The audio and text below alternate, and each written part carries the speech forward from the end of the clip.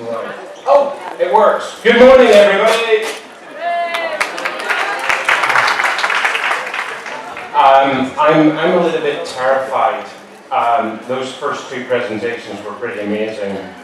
And you will work out very quickly that I'm an accountant by trade, not necessarily a designer, which you'll see very quickly from my presentation. I'm here to talk about startup safaris. Does anybody know what a startup safari is? Right, I'll ask that question at the end, and hopefully there'll be a few more hands in the air. So who am I? As I described, I'm a recovering accountant. Below this t-shirt is a boring person that spent 10 years in an accountancy firm. And in 2000, during the dot-com boom, I jumped ship and actually went and worked for a startup. It lasted for about 12 months and went bust. We spent $25 million and had nothing to show for it. So it was the most amazingly spectacular, rubbish failure startup you can ever imagine. The fortunate part is I've never spent that much since and had a few more successes in between. As was described, over the last 15 years, essentially, I've been working in and around startups, either in them, I've founded a few of them, I've invested in a few of them, I've been in corporate finance. And as a result, what I describe is I'm actually a tradesman of many and a master of none, which is a nice way of saying I'm not very good at anything in particular. About 5 years ago, my life changed when I met a guy, and he's on the next slide, a guy called David Cohen from Techstars. But I had been an investor at that point in time and discovered this weird anomaly, which was when I wrote checks, smaller checks to startups to invest. They did better than when I wrote bigger checks.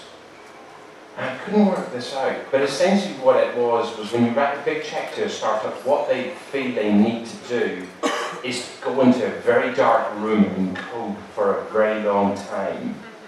Whereas when you have not a lot of money, what you realize very quickly is you need to get customers. And hence I kind of came across this phenomena, which was Y Combinator and Techstars. And I emailed Paul Graham at Y Combinator, and I got a very short email back from him, which basically said, everything you need to know about me is on my website, go away. And I emailed David Cohen and said, can you help me? And he said, whatever I can do. So I went to Boulder, Colorado, and spent 3 days with him. And essentially from that, he helped me set up a program. It was called Springboard. It wasn't Techstars, it was Springboard. And essentially I ran that in London for about 3 years. And then subsequently, he came and knocked on my door 3 years later and said, actually, we don't want to be in the US anymore. We want to be overseas. Do you want to run our London office? So in that moment when he said, can I help you? He was actually helping himself. He didn't know it at the time. Since then, Techstars has gone on to, I opened the first office 3 years ago internationally. We now have 7 international programs. And I personally think that within the next 2 years, actually the international programs there'll be more of them than there'll be in the US. I am currently unemployed. I'm between jobs. And maybe you might get a hint what I might do next by the time I get to the end of this presentation. So, this is the best photograph I could get of these two guys. They don't sit together. The guy on his side, that side, I can't do the action right, is David Cohen, and this guy here, the long-haired hippie, is Bradford. These were the founders of Techstars. And essentially, for those that don't know, and I'm sure many do, the really interesting combination was, what they said was, if you get a little bit of money but a lot of love and support, actually it can be inherently more valuable than just money alone. And so what does that look like today? This is pretty amazing in terms of slide. It started in 2007 with one program in Boulder. And in 2016, I think it was about 24, 25. I can't remember how many it's announced at this point in time. But there's a weird dynamic. In 2012, the green box, we did a program for Microsoft. And it's called the Microsoft Accelerator. And we were a little bit ashamed of it. It was like, oh, we're going to do a program for Microsoft. We don't want to do that. So we said, no, we don't want to do that. And they said, we'll give you so much money that you will want to do this program. And we went, oh, okay, fine. And then, and you can understand this, it was called the Microsoft Accelerator, and then in really small letters at the bottom, it said powered by Techstars. So that maybe nobody noticed that we were doing it. And much to our surprise, it actually worked, and it worked really, really well. And it subsequently went on. In a weird way, we think it's successful, because actually what they did was they stole the plans, walked away, and set up their own accelerator network, which they have now around the world. In 2013, we did another one for Nike. And it was even more mind-blowing, because actually in theory, Microsoft knew all about lean and methodologies and sprints, and they had some kind of technical background. When we actually went and spoke to corporates who had no background in technology, such as Nike, this was unbelievable. They just were completely blown away by this, the potential of helping create innovation inside their organizations. In the intervening period, since then, we now actually have more corporate programs than we have normal, what we call city programs. And I would guess that actually going forward, that number is going to be double. And the number of city programs is not going to change. The number of corporate programs is going to be where it's all going to come from. And internationally, that's the only way where they're looking to expand. Now, who knew that you can get a tour of Tech City? Everybody know where Tech City is? London? Yes? Good. So you can actually book a tour in London today to go and see startups. And people pay for this. This is a real business. Like, there are people who will walk you around and take you to co-work spaces. And they make a lot of money. This is what I call startup tourism. And it's insane. If anybody's had the unfortunate position of actually working in a co-work space, which is really popular, all you see is traffic. People come into the building and go, oh, look at them, they're startups. Aren't they little things? Aren't they cute? Oh, hello, little startup. What are you doing? Oh, social media. Oh my God, I hate it. Anyway, so there is a thing, and it's true, it's called startup tourism. If you've got a really good co-work space, they ban it. Actually, I have worked in, and they have on the door, no tours, please. So they've just completely banned visitors from the co-work space because it's just got completely out of hand. Right, I need you to tell me, on the left or on the right, one of these is a co-work space and one is an ape house in a zoo, okay? Which one is which? Can we guess, people? Right. So just off shot here is a gorilla. They look sort of the same, don't they? It's a bit scary. Anybody been to WeWork? No? Yes? Everybody heard of WeWork? Cool. Well, WeWork is a bit like the one on the left. Actually, WeWork is a bit like the one on the right as well. And what you actually have is all these startups and these little glass houses inside co-work space. And it's like, you want to have on the sign that this is the Gorilla Maximus that does social media. And this one over here does big data. And watch this. if you come to the beer and you switch the beer on at 4 o'clock, they all come out of their little offices. Oh, beer, beer, beer. Oh my God, it is truly frightening. And this is the most frightening one. I need you to tell me on the next slide, one of these two is a person, an entrepreneur, and one is a gorilla. Can anybody tell the difference?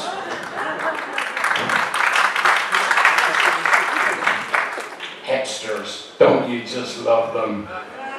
Anyway, the point being is, it's a strange old word and it's getting stranger. This is really what this is all about.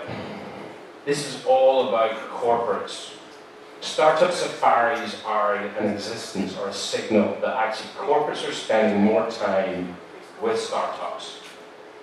And the numbers are staggering. They are genuinely off the chart. There is more venture capital, and I'm going to show a few slides in a minute, but there are more venture capital coming from corporates than you have ever seen. And if you actually watch the news feeds, the number of, for example, people, I can't remember, some of you invested in Uber last week, Toyota I think it was, but there's massive amounts of capital coming in from this part of the world, and it's not going to go away. This is essentially what the graphs look like in terms of corporate investment. This is global. What's really interesting is when you dig into the detail, actually a lot of this down here is coming from international corporates.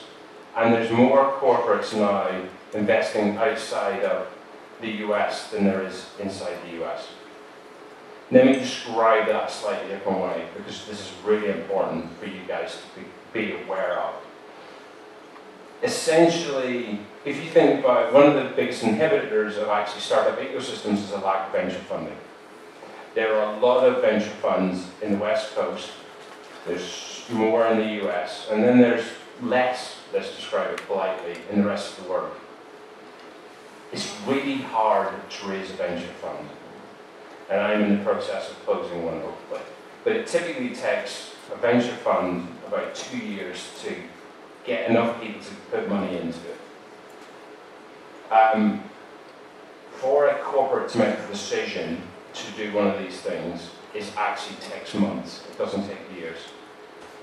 The other thing which is really interesting is if you go down the list of billion-dollar businesses, I think, I haven't got the data on this, but it's about 90% of countries around the world have one company which is worth $1 billion. That's a massive, massive organization which has cash, which has customers, which has reputation. And the chances of you getting a $1 billion venture fund to open in your back garden in any of those 90% of countries is relatively slim to none. So I personally think there's a massive opportunity to leverage against those corporates to actually start to draw capital out of them. But there are inherent dangers around that.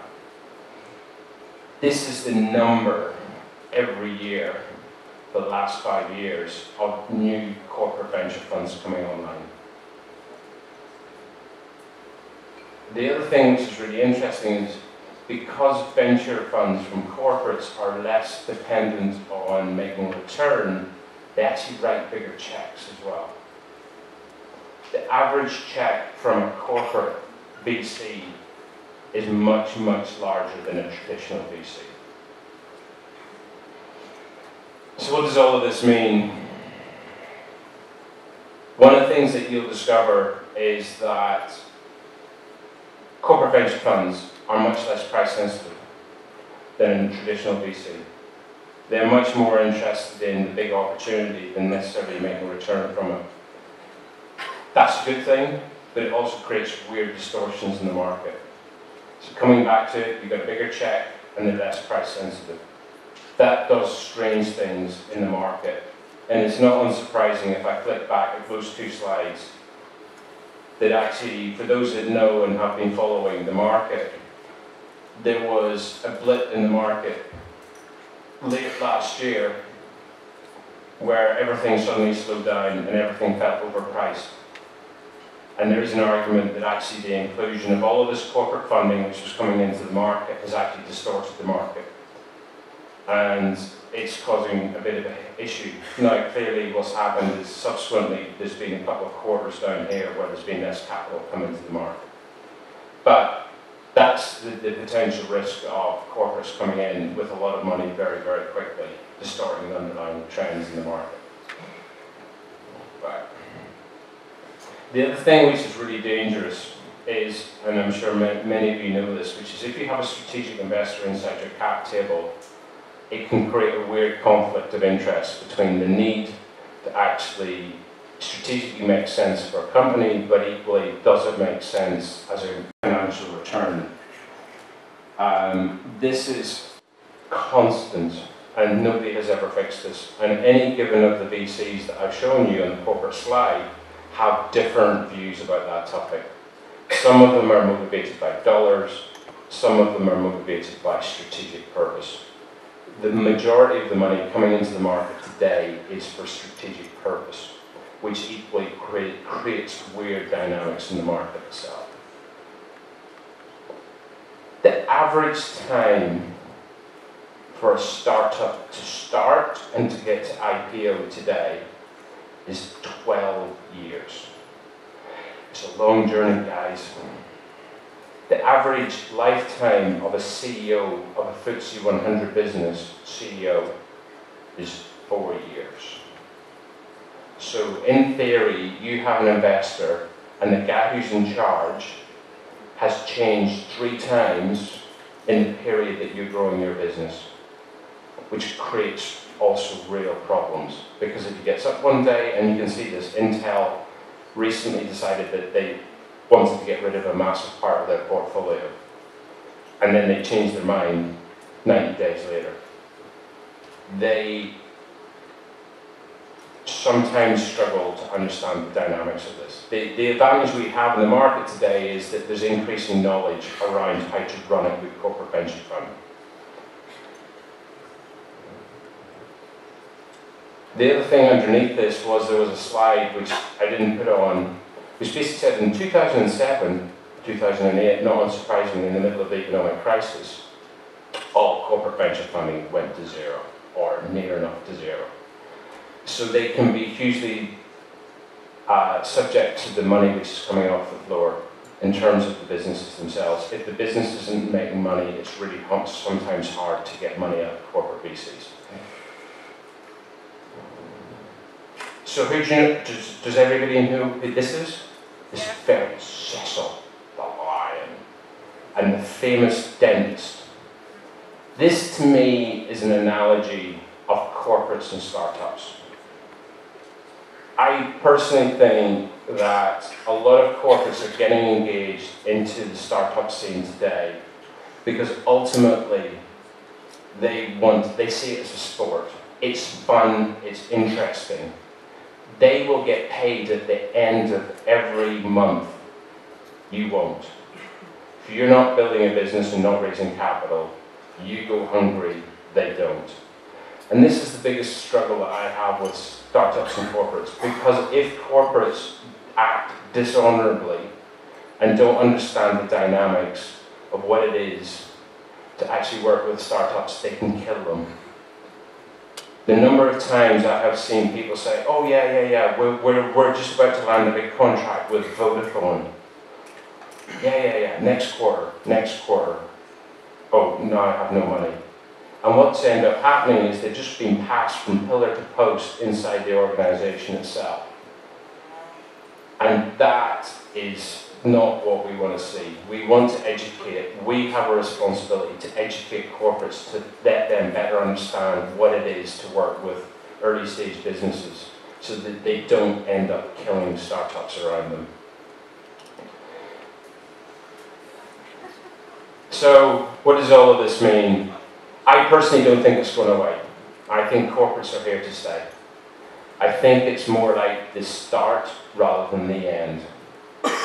I think there's going to be a lot of corporates locally, both here and wider in Europe more particularly, that are actually going to become much more engaged in and around the ecosystem, whether that's for innovation, whether that's for startups.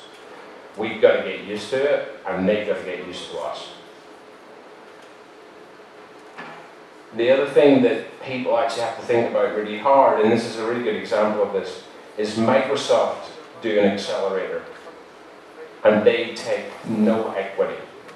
I personally think that most corporate accelerators should never take equity. I think the idea of you having a strategic investor as your very first investor sucks. I think the most valuable thing you can do for a corporate is teach them what it is to do innovation, but also to help them implement through their customer base innovative technologies. They are inherently going to create value themselves when you help them by adding value to their customers. You don't need to be giving up equity. I think that's something that we should be pushing harder and harder. And finally, corporates have to take a responsibility to learn to behave, without which they genuinely will be real car crashing system. But they have money, but more importantly, they have customers. So let's go and get some corporates and let's get them involved in this ecosystem. Thank you very much.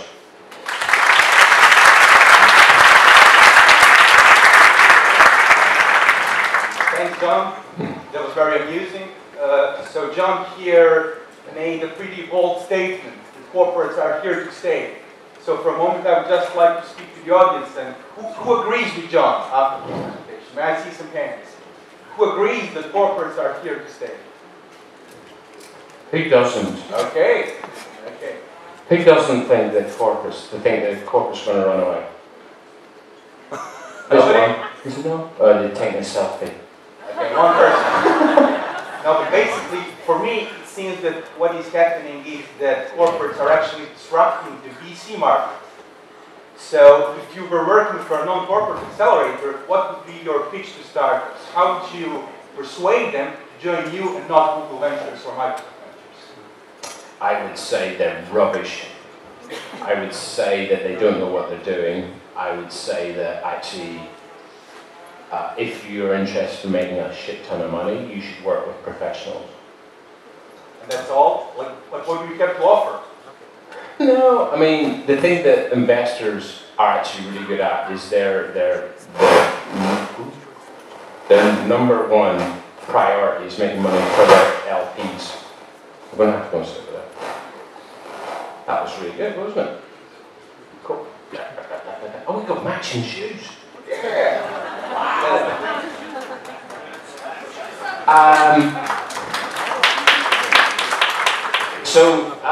VCs get a bad rap for good reason, because sometimes it can be arseholes. But actually, at the end of the day, they take money from one source and they have to make money. The key to that is if you get good VCs, they align the interest of the founder and they align their own personal interests, and together it's all about making money. There are other smarter VCs who will do much more than that in terms of trying to create value in different ways. But I think I personally think they tend to be the exception to the rule rather than the norm. Okay. One more question before we open the floor to the audience. We're running out of time. So basically, the thing is, you said that most of the money invested in startups is actually overseas. So can you tell us more about emerging markets like Bangalore, India, Beijing, China, and when that shift is going to happen, like from the States and let's say Europe to Far East? I think it already has shifted. So interestingly, I was with someone from China. Which day of the week was it? Saturday. So it was Tuesday or Wednesday this week, and they're already thinking about how do they do bridging money both from China into Europe and the UK and vice versa. Like this be just straightforward and simple. California and Silicon Valley doesn't have a monopoly on entrepreneurs. Like, it's not like the rest of the world doesn't know how to build great, interesting businesses. I think the rocket fuel which exists and recognition that outside of the valley that you can go and build interesting businesses is just spreading like wildfire. I genuinely believe I'm more optimistic every day about the opportunities for startups globally than they exist in the US, particularly with the politics as stuffed up as it is. Okay, thank you, John. Are there any questions for John? We actually have time for only one question. So, let me see. Okay, there's a hand over. Okay.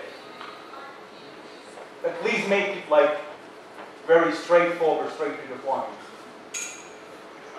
Okay. It's okay, I'll just talk too much. Yes or no? Yeah. Okay. Hear me. I can. I worked in a startup, actually we stopped last year, and our strategy at the beginning was the same that you mentioned now with us, and it means that we try to get interest from the corporations. Amazon, Google, LinkedIn, and so on. What was quite interesting, well, actually we stopped because we realized that in the meantime, some Danish guys have already implemented all this stuff. But it doesn't matter. But what was the answer? And I was asking myself, is it true? Is it in your experience? Is that the main reason? The answer that we got from almost all of these companies was, that's an amazing idea. We love it. It could be strategically interesting for our company, but we do not deal with early stage startups. So one of two things. The first one is somebody much smarter and brighter than me, a guy called Mark Schuster, writes an amazing blog called Both Sides of the Table, I think it's called. And he's written a blog called The Deer Hunter, D-E-E-R, and basically explains how you sell. And it basically says you should never sell to really large corporates, you should sell to mid-sized corporates.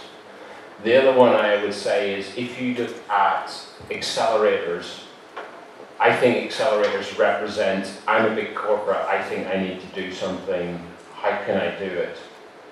When you try to approach a corporate that has no startup activity, you're always going to be struggling to push past that. Okay. Now, John, before you leave the stage, tell us what lights your spark. What lights my spark? So if you haven't worked it out, I'm originally not from London. Accounting, that lights your spark? Or? No, yeah, I get so excited about accounting. No, I'm originally from a place called Belfast, which has had historically a few troubles in its past, and it's got really bad politicians. As a result, I grew up in an environment where there was no opportunities. It was awful. It had the most incredible unemployment. And so the thing I spend my time thinking about is, how do I help other people galvanize and help make their opportunity exist? And I think that's the most amazing thing. Opportunity is the spark in my life. Okay, put your hands together for John.